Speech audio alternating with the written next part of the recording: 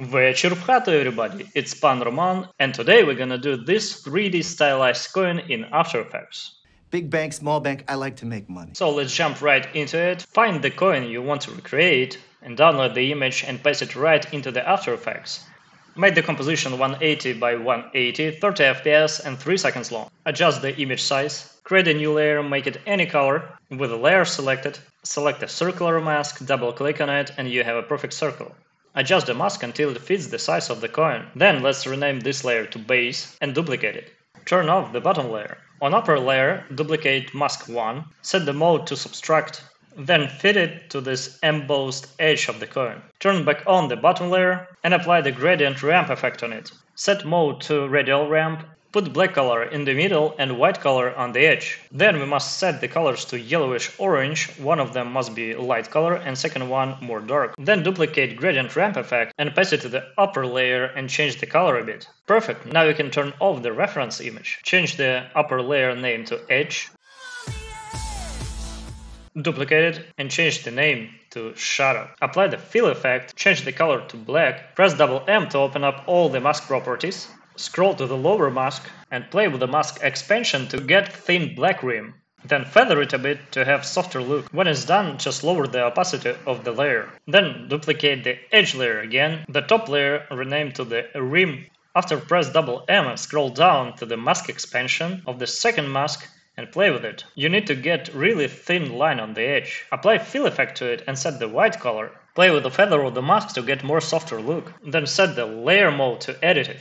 Lower the opacity of the layer. When it's done, you need to duplicate this layer and do the same look for opposite side. Next step will be creating the new shape layer. Make sure you have no fill effect and have only stroke effect. Draw a thin line how I did on the rim of the coin and adjust the thickness of this line. Then open up the layer and go to Content, Shape, Stroke, and on line cap set the round cap. Next step will be adding the repeater effect on this layer. Open up a repeater, transform repeater, set 0 on a position, then find the rotation, Alt-click on a stopwatch, and here we need to type really simple expression.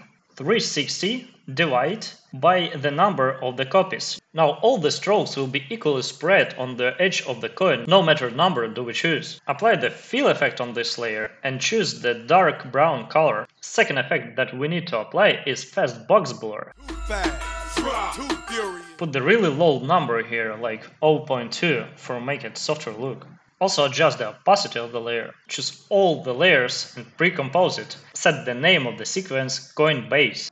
Now bring back our reference layer to the top and turn it on. Create a new layer. The color doesn't matter now.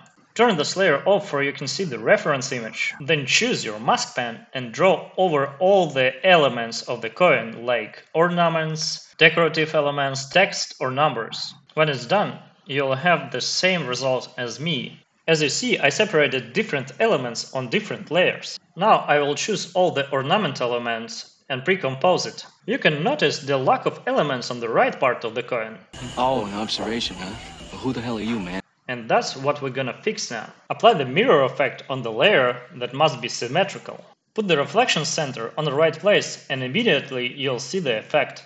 After apply the gradient ramp effect. Set the colors that are close to the colors of the base of the coin that we made previously. Now we need to make it look more three-dimensionally. First easy way is to apply the element called color emboss. Playing with a couple parameters of here can give you the good result. On the other hand, and not giving you good controls over it. And because of it, we will make a more complex approach. I will delete color emboss effect and let's apply drop shadow effect. Here you can play with the opacity, distance, softness and direction to make it look good. Next should be CC light sweep effect. Firstly, it doesn't look good. You need to put big values on the width parameter. Then, when you can see the specular, you can lower the sweep intensity, set it to 0, and play with the edge intensity, and also with the edge thickness to get the right look.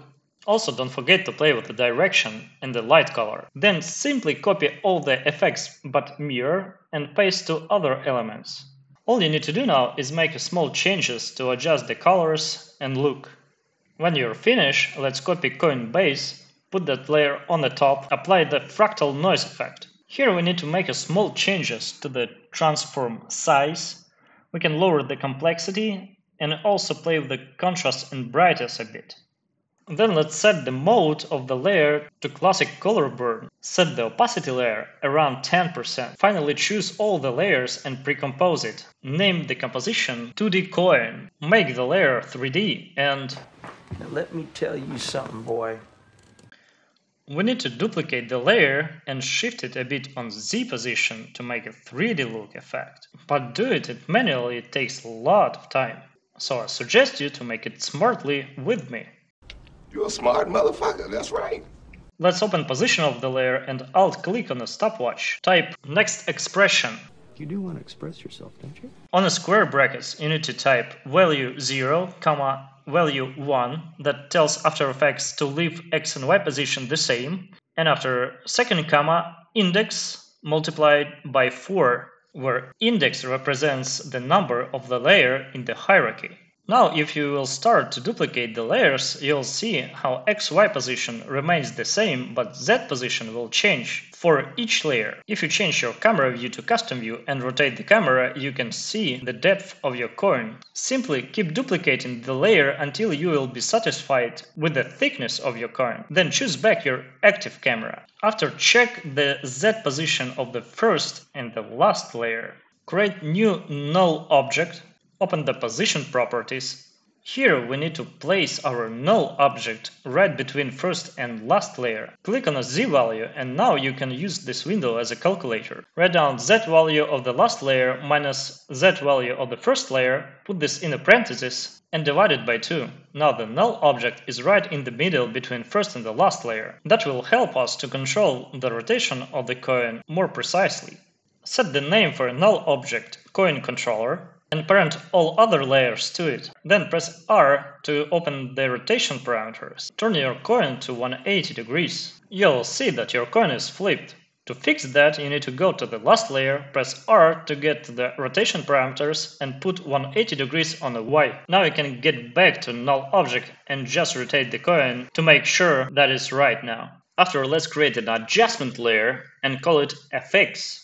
Then let's apply CC light sweep effect on it. Here, let's rotate the specular line, change the shape to smooth, and play with a bunch of parameters to make it look good. The final question will be covered here in the lesson is what if I need this controller layer somewhere else, not in this composition?